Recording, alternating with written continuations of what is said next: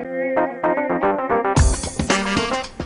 the weather warming up, a lot of folks are looking to test out their green thumbs this spring. And on Saturday, March 26th, you can get a jump start on your gardening by taking part in the Johnson City Parks and Rec Nature's Garden Seed Swap and Share. And here with a preview is Connie Deegan. Good morning, Connie. Good morning, Chris. Nice to see you again. This is a good event. I mean, it is a great event to get spring kicked off.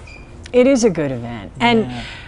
And people that are into planting they look for seed swaps. Seed swaps are a real thing. They've been around for a long time. Oh yeah, and they go on all over the place, but you all are getting ready. You got several vendors on board. Kind of tell us, for folks that may not have been involved with a seed swap before, tell us what happens. Alrighty.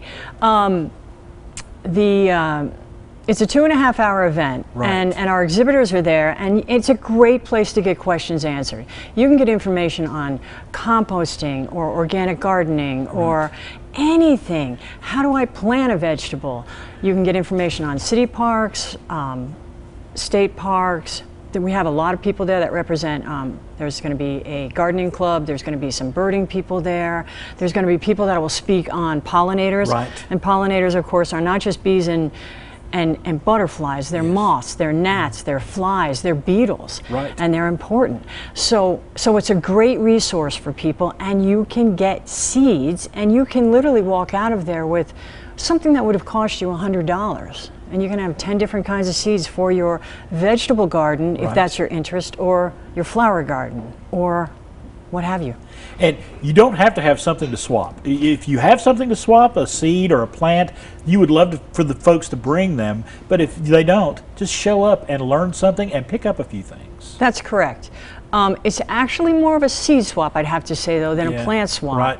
And if you don't have, you're right, if you don't have seeds, that's okay. We will have a lot of different seeds there. They'll all be labeled. You'll know what they are. There'll be instructions, but not all of them will be. Some people will simply bring things in an envelope and hopefully labeled, like these are runner beans. And you'll be like, man, I've always wanted to try to grow those. This is the year. There you go. You know?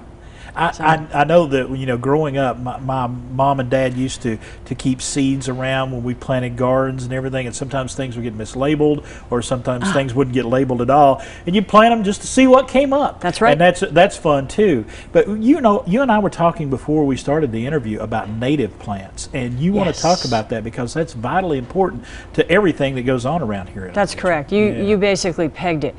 We do put emphasis on native plants because plants and animals evolve together, and they get what they need from each other. So if you have a choice of planting something that's from Northeast Tennessee, it's going to provide, let's consider something that produces a berry. That berry is going to have the right amount of carbohydrates, digestibility, even protein for the birds. If you fall in love and insist on planting something from an Asian country or European or someplace that's not from here, the bird might eat it, but it might only get 50% of what it needs. So we have got to plant natives because our animals anticipate food sources from native plants. What is one native plant that you can mention right now that folks might need to plant some more of? Oh, there's tons of them, tons of them. Our native dogwood, not the Coosa dogwood. Spice bush, serviceberry, huckleberries. Yes. A lot of our native, like our flowers, the flowers that you see growing along the road, common milkweed, Joe Pye, asters, all kinds of stuff. Those are the guys we need, and those are the guys that we want to plant. All right. Thank you for stopping by. I wish we could sit here and talk about this some more. It's very interesting, but I wanted to give everybody the information. It's coming up Saturday, March 26th. It's Nature's Garden Seed Swap and Share. It's happening right over at Meredith Pavilion at Weendare Park. It's free. That's no charge. Come on out. If you want more information, give that number right there at the bottom of the screen a call today.